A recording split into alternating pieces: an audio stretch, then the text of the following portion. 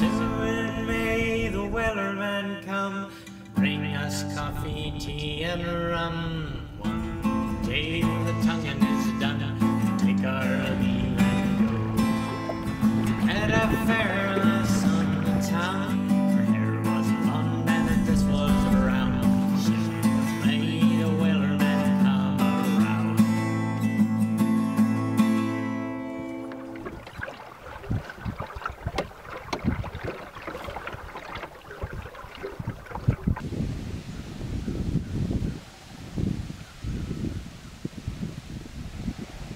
The lake level is slowly being drawn down to winter pool, and Brigit, my O'day Osprey, is beginning to run out of water at her dock.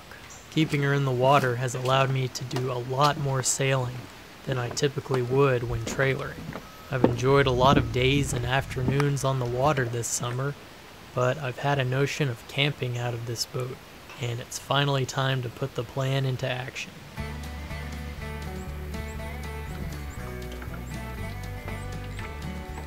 I load Brigit down with a big cooler, a small tent, and a 50-liter dry bag filled with all the basic essentials.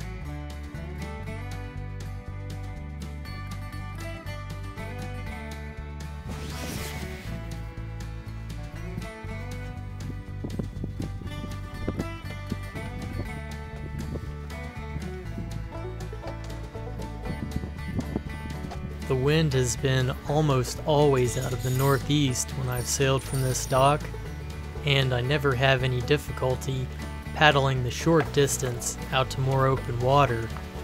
Usually with the sails up, I have to push the boat backwards out to better water in order to keep the rudder from dragging, and then once I get out, I can turn her around using the paddle.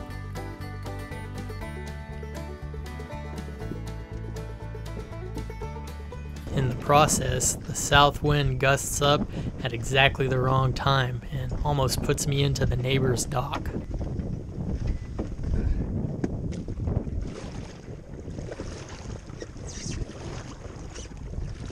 With a few strokes of the canoe paddle, I manage to dodge the dock, but end up grounded out on the opposite bank.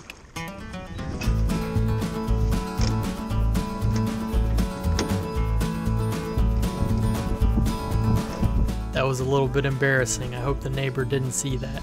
That minor obstacle would be my first taste of my initiation to sailing with a southerly wind on Kentucky Lake.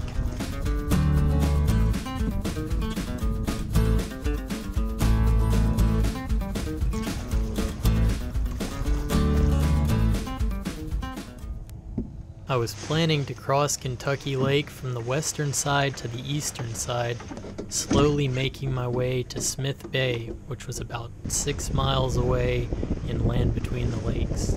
I've been across once before in this boat, but that was in very light conditions.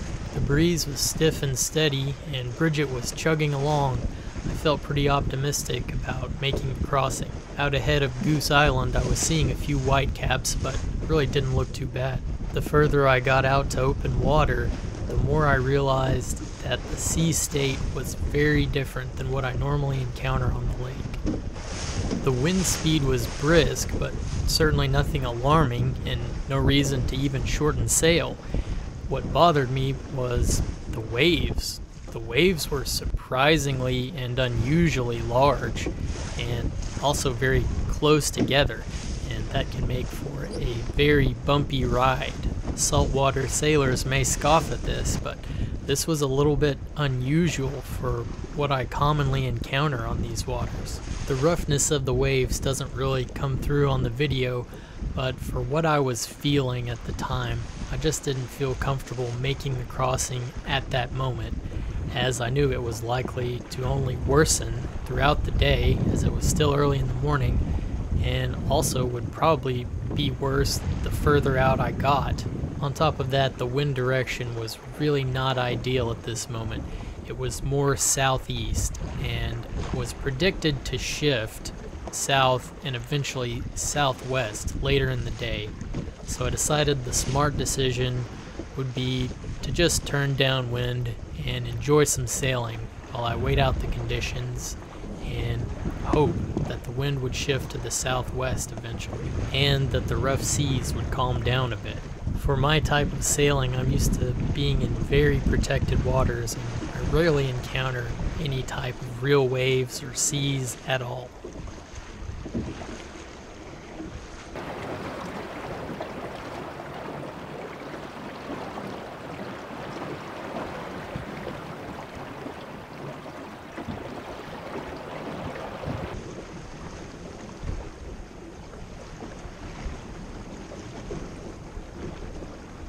Normally this route would have me close reaching and close hauled on a northeast wind. Needless to say, running with the southerly, I made Sled Creek in record time. Probably about a quarter of the time that it would normally take me sailing on the wind.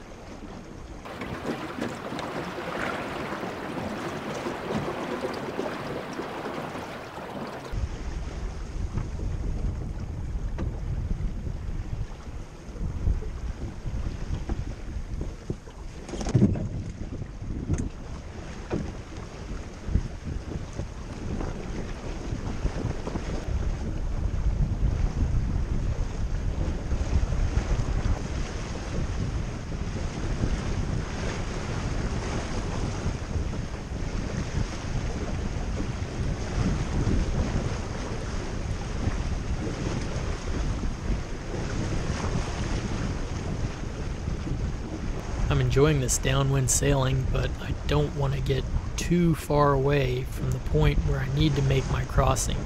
So I gradually round up and begin about an hour-long short tacking drill.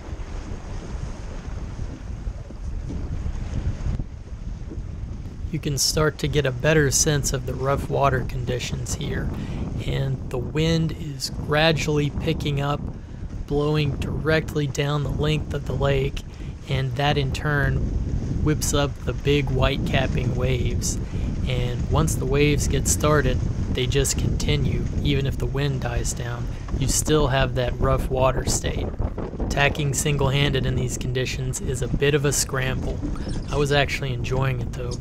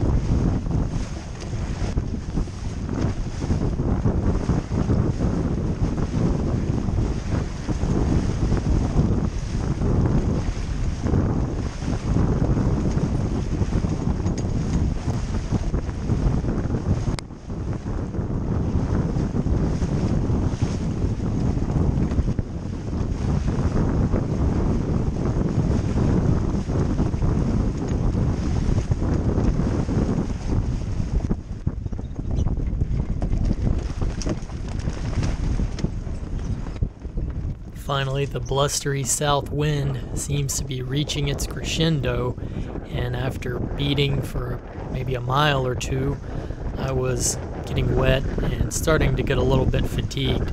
So luckily there was a creek nearby, and I bring the boat around one last time and tuck away into the creek.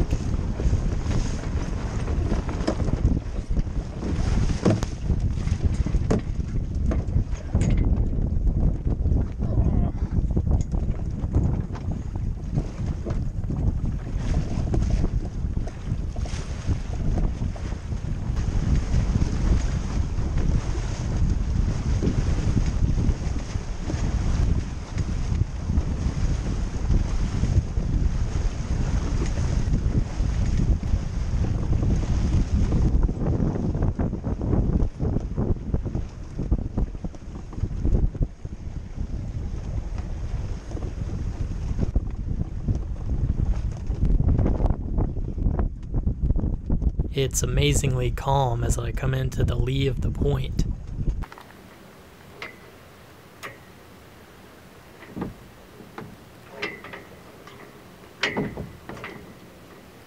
Brigit and I rest sitting on anchor as we wait for the conditions to improve and hopefully for the wind to shift to the southwest.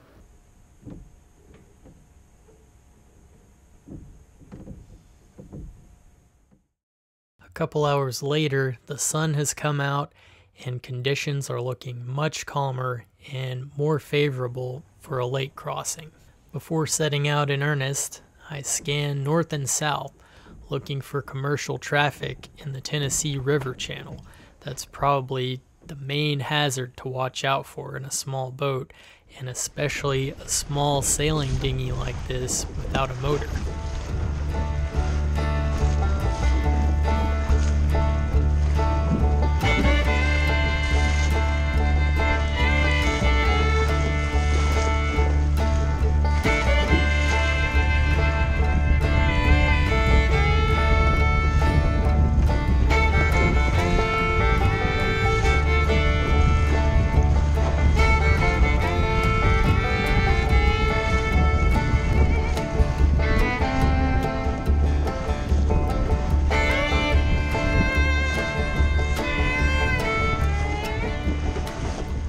Wind is more south than southeast now, which isn't ideal, but it's good enough to make the crossing, and I may not get another chance today.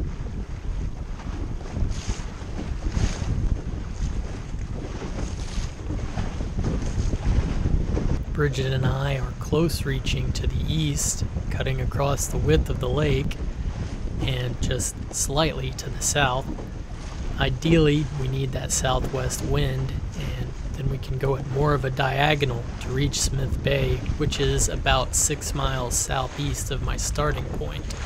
If it doesn't shift, then we'll have to be short tacking up the river channel, and that's not ideal, but that's just sailing.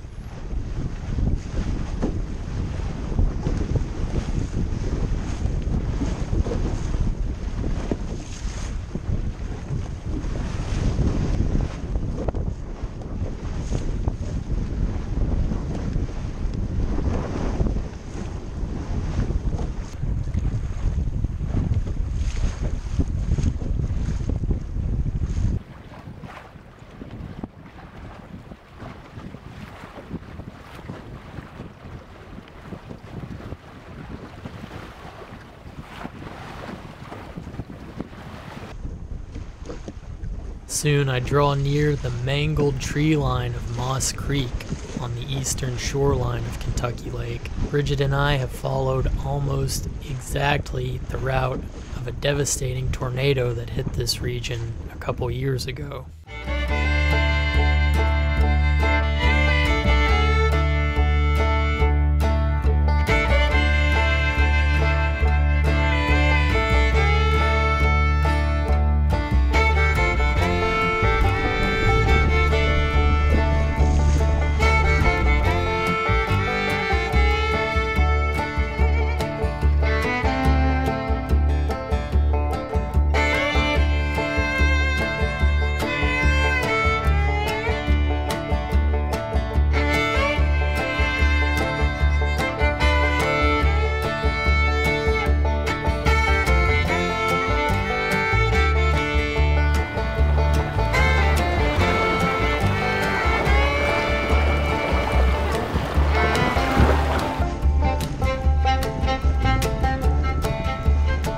For the first time this day, luck was with us. As we came into the Tennessee riverbed, the wind finally shifted to the southwest as predicted.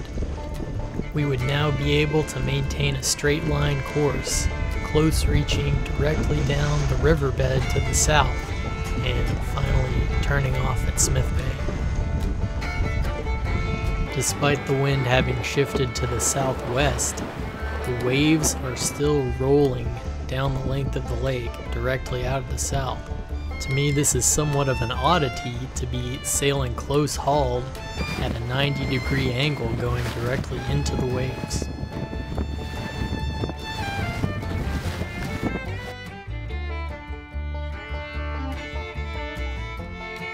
constantly using the binoculars to scan for commercial barges, as I want to see them far, far away so that I have plenty of time to react.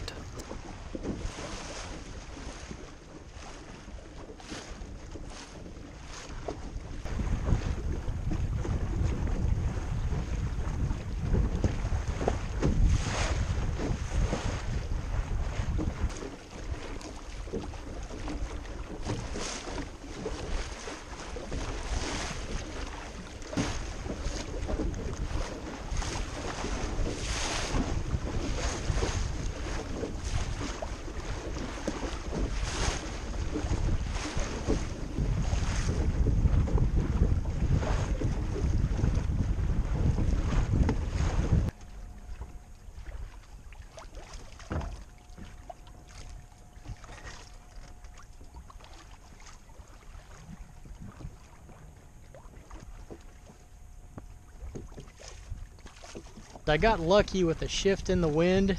It's been southeast all day. Finally, the wind shifted to the southwest, and now here I am at Smith Bay.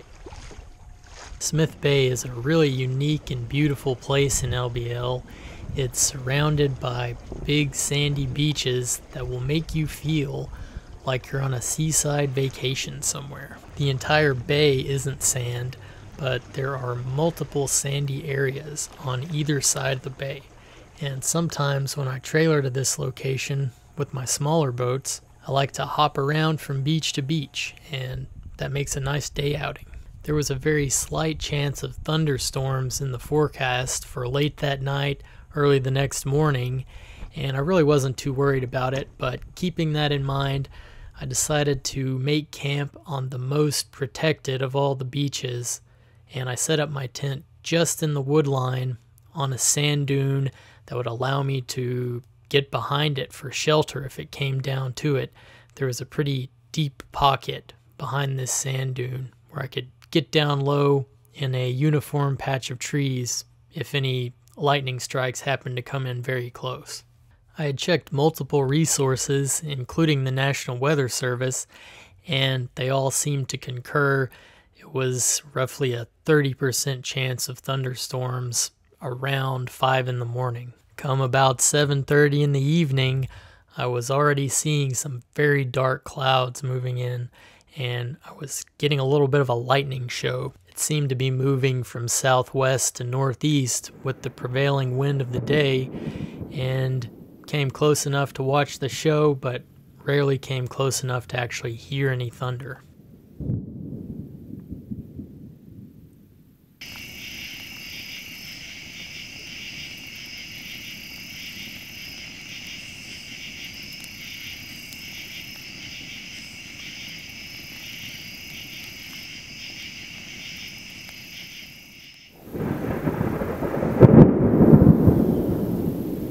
Around 1 a.m., I was rudely awakened by some deafening thunderclaps and bright flashes of lightning. That was a jarring experience, and the lightning was close enough over the bay and the thunder was loud enough that I decided probably should duck behind the dune for a little bit.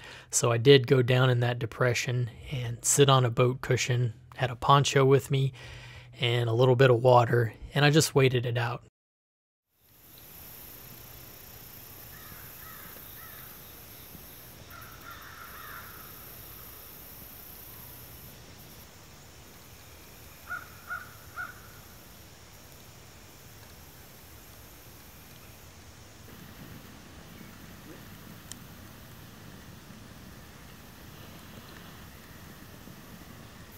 Dark clouds continued to pass over the bay from the southwest all morning. I was able to enjoy 2 cups of cowboy coffee and complete some camp chores until this lone crow began flying circles around Brigit's mast, warning us of more foul weather yet to arrive.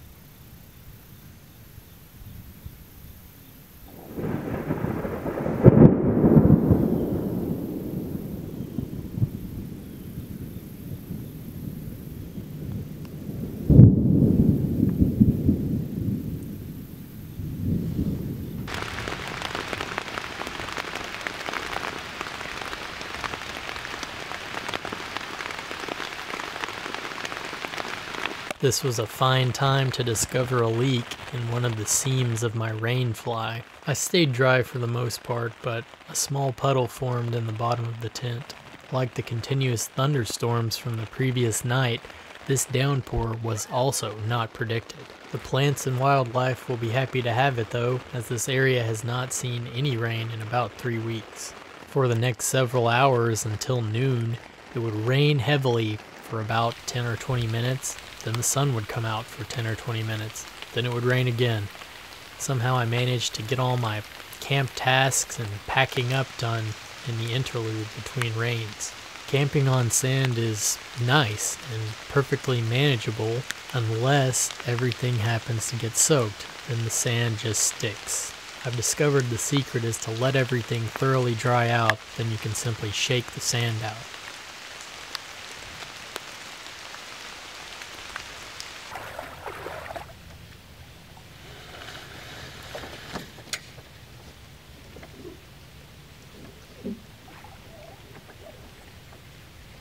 From all the rain and rough water sailing, Brigit was soaked up to the floorboards.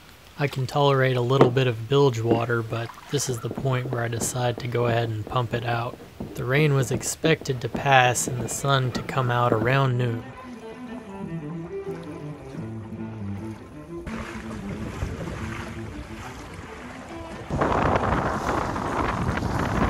The farther I get out to open water, the greater the strength of the wind and waves, and pretty quickly I realized this is even rougher than what I thought was rough yesterday.